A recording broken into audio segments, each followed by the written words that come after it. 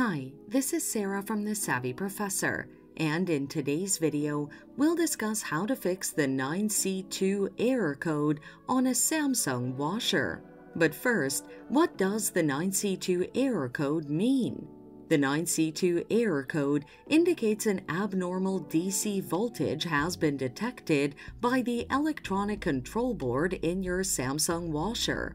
It occurs when the washer detects a low voltage of below 110 volts. The following are some of the common causes of this error code: a defective power cord, loose connections between the washer and the power source, or a faulty electronic control board. Now, let's look at the best solutions you can apply to fix the error. Inspect the power cord. Check and ensure that the power cord to the washer has been securely plugged into the power outlet.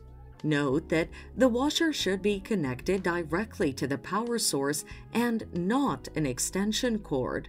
Check the power cord for damages and replace it if you find any defects. If the power cord and connection have no issues, test the voltage of the power source outlet for 110 volts. Use a multimeter to test the voltage. In case the power outlet has a low voltage, you'll need to contact a qualified electrician to help you fix the issue.